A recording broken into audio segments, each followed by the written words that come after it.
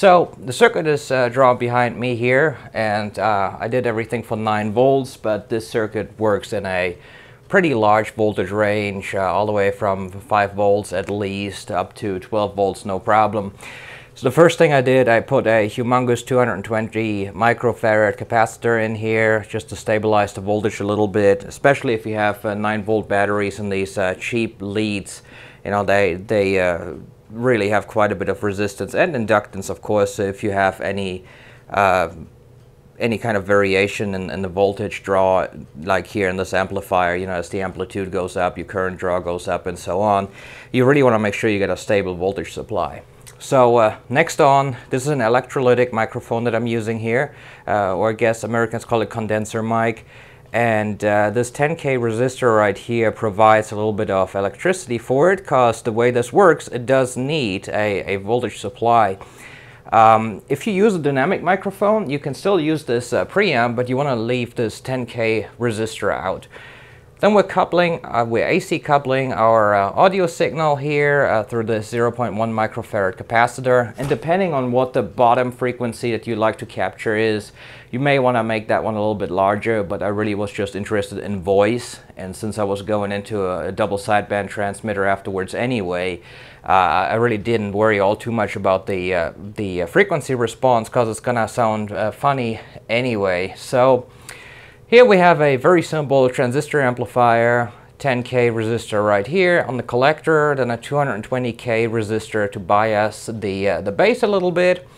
And I didn't put a name between this transistor here because pretty much any type works. I used a BC548, but any like 2N3904 or your 2N2222, anything, really any NPN transistor works for this just fine.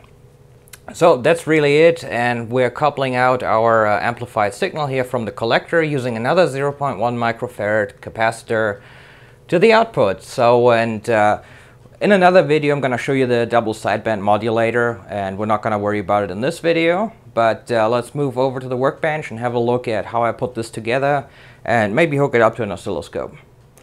So down here we have the cute little circuit. We got the big cap here for voltage stabilization, and the 10K resistor that provides the supply voltage for the microphone, coupling cap, a little amplifier right here, another coupling cap coming from the collector output and going to the output, which is connected to the oscilloscope lead here. As you can see, there's nothing really special about it, but what I always try to do in circuit designs, even as simple as this, if I take this lead off, you can see that I have a bunch of connectors on here, even here directly at the collector. They are for exactly this, to connect anything to it, be it a probe or my supply leads or anything. I don't like soldering cables directly on my circuits. I do not like having probes connected to any legs of the parts that I put in my circuit, anything like that. I always try to make sure that my designs have a lot of these terminals that I can hook up to if I need it, and I really do this excessively on my designs. There's almost any point in my circuit that's important in any way has a test point of some sort.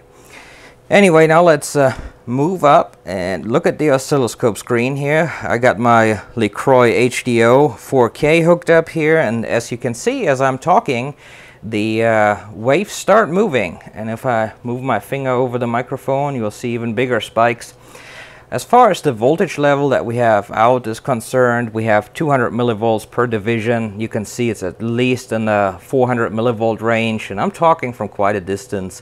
This is probably a good meter or about 3 feet away from the microphone. If I get closer, as you can see, it gets a whole lot bigger real fast. But anyway, that's this little microphone amplifier circuit.